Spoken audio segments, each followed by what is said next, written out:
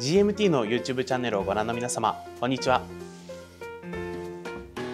ロレックスの新作発表が目前に迫った今回は、ほぼ毎年新たなモデルがラインナップされる GMT マスターIIについて解説いたします。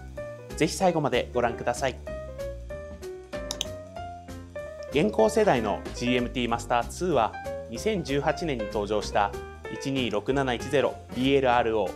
126711CHNR、126715CHNR から始まりました。初のベゼルカラーとなったブラウンとブラックの組み合わせは、新たな GMT マスターIIの幕開けを象徴するかのような新鮮さを感じさせます。また116710の世代にはなかったジュビリーブレスレットが装着された 126710BLRO は、ステンレスモデルにブルーレッドベゼルが復活したということで大きな話題となりました。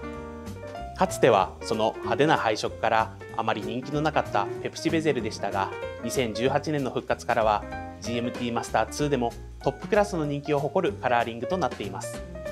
2019年にはブルーブラックのベゼルカラーが 126710BLNR として復活したことに加え、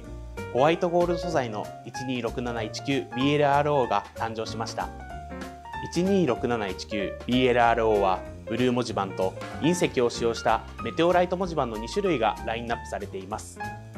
現行の GMT マスターIIで唯一ブラック以外の文字盤が採用されており、金無垢モデルらしい特別な雰囲気を感じさせます。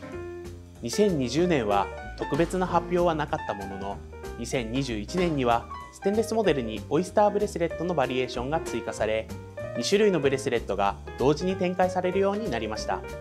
2022年にはグリーンブラックベゼルの 126720VTNR が誕生します。初めてのベゼルカラーであることに加え、リューズを左側に備えたレフトハンドモデルという大変珍しい仕様で、現在でも人気のモデルです。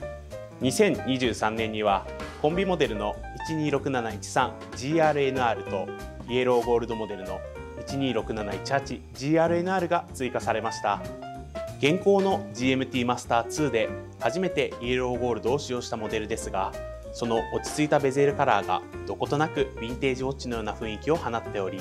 新鮮でありながらどこか懐かしさを感じさせるモデルです。このように現行モデルの GMT マスターIIは2020年以外は毎年何かしらの新作がラインナップされています。2024年はロレックスがレッドブラックの多色セラミック部品を製造する特許を取得したとの情報もあり、レッドブラックベゼルの GMT マスターIIが登場するのではないかと噂されています。そうなれば2007年に生産終了となった16710以来約17年ぶりのコークベゼル復活となるため、期待している方も多いのではないでしょうか。また126710BLRO が生産終了するのではないかと噂されており、中古価格の上昇が続いています。現行モデルの GMT マスターIIで生産終了となったモデルは現在までないため、その動向が気になるところです。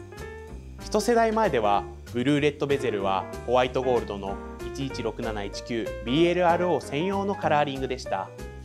再びホワイトゴールドモデル 126719BLRO 専用のベゼルとなった場合、ステンレスモデルの価格高騰が予想されます。126710BLRO のご購入をお考えの方はお早めにご検討ください。